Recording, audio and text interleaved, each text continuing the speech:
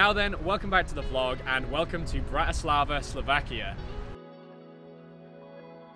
A little bit of a random location, but I have been here once before and I always vowed that I would come back here. This is actually my answer when people ask me what the favourite place that I've ever played poker in is. I came here in 2019 for the Banco Cash Game Festival and it was awesome. There was live streams of 1-3 games and 2-5 and it was my first taste of live streams and all of that kind of thing. Played yet. Ooh, interesting river card. Sam will not be folding anymore. No. And Sam's just going to absolutely snap this off. Let's see how quickly Sam calls this back. Oh, there it is. There it is. You know him too well, right? Oh, absolute snap call. Oh, he's going to make him show. Oh. I loved it. I loved the city and I said I would come back, so here I am.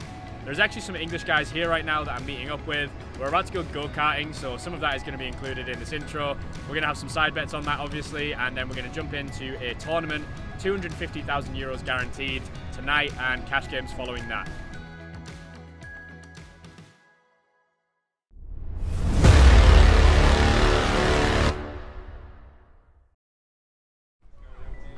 So, review on go-karting, very, very fun. Also very expensive if you're not very good at side betting. I was given 2-1 to race someone who has done it before and did not win. So I'm 250 down. Oh, well done. So I'm just having a quick workout before I head down and start play for the tournament tonight. Obviously, if you followed me for a while, you know I don't really play tournaments, but I'm going to be playing this one. So it is a $170 buy-in that I'm going to be playing tonight, and the prize pool is 250k. So they're going to need a lot of entrants for that, and I don't think they're going to get it. So I imagine there will be an overlay. Let's get down there and play, shall we? So I jump into the tournament with 170 euros and a dream. I'm hoping it's my first and last buy-in. The starting stack is 40,000 chips, and I've bought in pretty late. So as you can see, the big blind is now 1,000, so 40 big blinds. And I've seen a few flops and missed already, so I'm actually down to maybe 27 big blinds. The button raises to 2,500. The small blind puts in a call. I'm seeing about 7 big blinds dead out there, and I want them. I move all in for about 27,000, and they both fold. This next hand is still at the 500, 1,000 blind level. There's been a raise under the gun to 2,000 and a call. With the dead money out there, I once again think it is time to send my whole stack into the middle for about 32,000. This time I do have myself a taker though. The big blind comes out of nowhere and reshoves. The other two players get out of the way, and it is a flip, unfortunately. Ace King against Pocket Queens, all in at risk within the first round of play.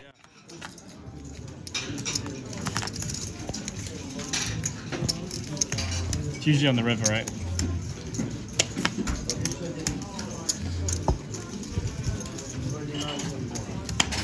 Nice. So that was me playing a poker tournament. Thank you all for watching and see you next time. Okay, clearly I'm kidding. I love paying way too much to be a one bullet wonder, and take two seems to be off to a promising start when the first playable hand I get is pocket aces. I open up to 4k off of about a 31k stack. The cutoff and both blinds call. The flop is 9-4-6 with a flush draw present, a little bit more wet and connected than I would have liked. It checks to me and I decide I'm going to go for a small bet size here and try and build the pot up a little bit and then jam some safe turns. Only the cutoff calls and we are heading to a turn heads up. The turn is the 5 of clubs, which connects the board even further. I decide to slow down and check, and the opponent puts me all in. I have about 22,000 left behind, and the pot, as you can see, is 28,000 before his bet. I expect to be beat a decent portion of the time, but there is still plenty of draws available too, and with a stack to pot ratio of less than 1, I just don't really feel like folding aces here when rebuying is an option. I send it in there to see what we're up against, and the news is not good. The opponent rolls over pocket sixes, and we're going to need some big help on the river, and GG to bullet 2. Right, it is now the next day, and that was honestly a pathetic showing yesterday. I think the problem is I'm just really inexperienced with short stack tournament play, and for my final attempt at this tournament today, I'm going to buy in earlier on in the day so I have more big blinds and deeper stacked, and hopefully I'll be more in my element and I'll be able to run up a stack, have more big blinds when it gets to that later stages period of the tournament, and stand more of a chance of making it through to day 2. So I'm going to go and chill for a few hours and then head in and buy in pretty much at the start of play today for the 3rd attempt. A little bit of a scheduling mishap from me here. Basically the tournament started earlier today than it did yesterday, so thinking I was coming down at 7 PM to get 100 big blinds, it's actually going to be like 35 or 40 big blinds, which was not the plan, and it's back in my kind of shorter than my comfort zone stack range. I'm probably going to fire it again, or there is a 10 PM turbo. So I'm not sure which one of those I'm going to do yet, but I'll tell you in a second when we start playing it.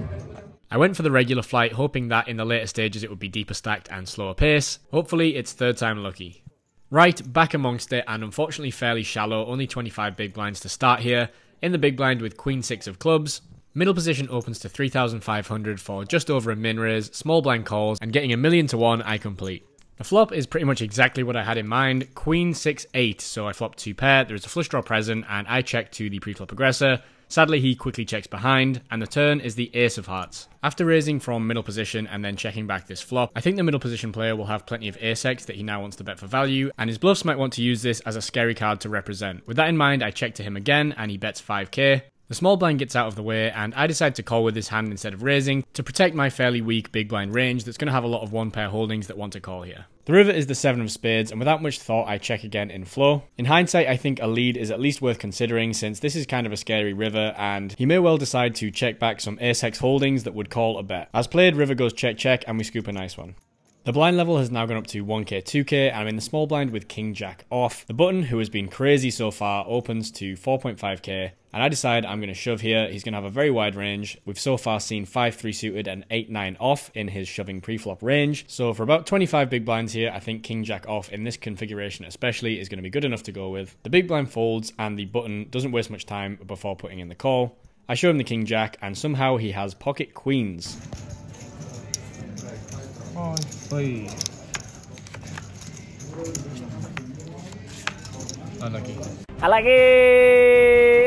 At this point I move to a new table. As you can see, my chips are still in the rack, and I look down at pocket queens in the small blind. Under the gun has raised to 5.5k. It folds to me, and I put in a 3-bet to 20,000, knowing that this will leave him with only about 50k behind if he does call, and that wouldn't be too hard to get the rest of the money in. Under the gun calls, and I get a nice clean flop, 9 high, and decide to go for a small c-bet. I continue for 12k, so just under 1/3 pot, and before long, the opponent moves all in, I snap it off, and we're up against pocket jacks.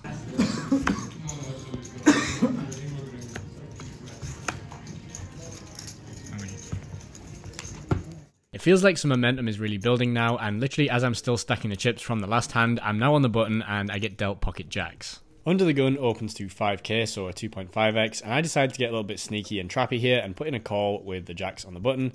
This works perfectly as the small blind now moves all in for a short stack of about 40,000. The under the gun player that I'm very deep with now nonchalantly puts out a min raise to about 70k. And suddenly I find myself in a huge spot here. I've massively underrepped my hand. Me and under the gun are very, very deep. Both of us have an above average stack at this point in the tournament. And I think the small blind can be pretty wide here, maybe as wide as any pair and decent broadways. And as for under the guns range, I think he basically never thinks I'm calling here, and this raise should just clear out my entire range.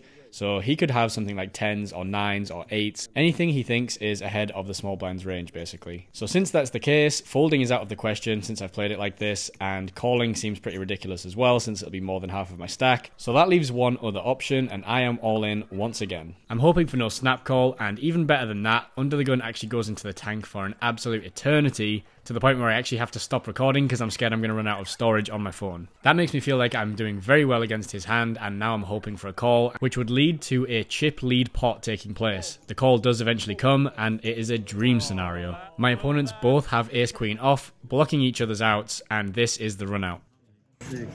Don't do it. Stay down low. That'll do it. Yes.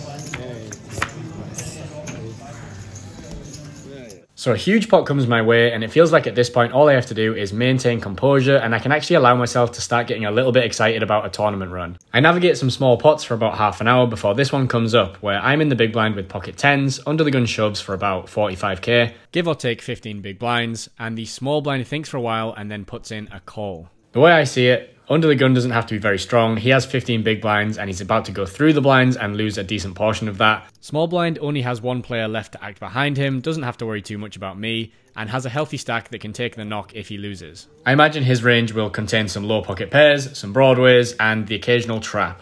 I think I'm mostly doing well against both ranges here. I think there's also a chance that small blind calls the 45k and then folds to my all-in.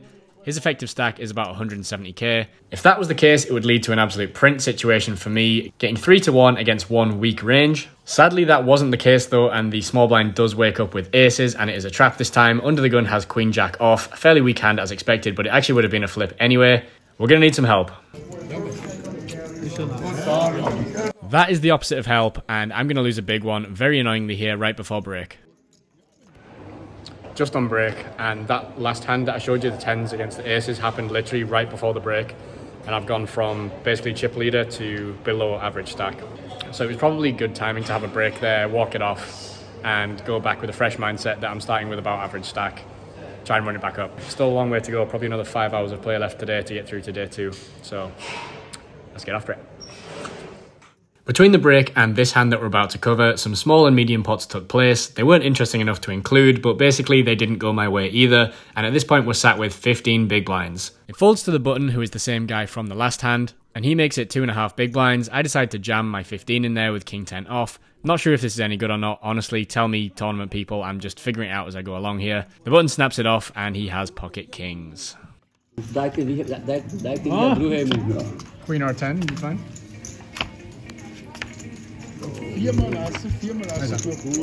Well, that was a whole load of pain, and that is usually how tournaments go.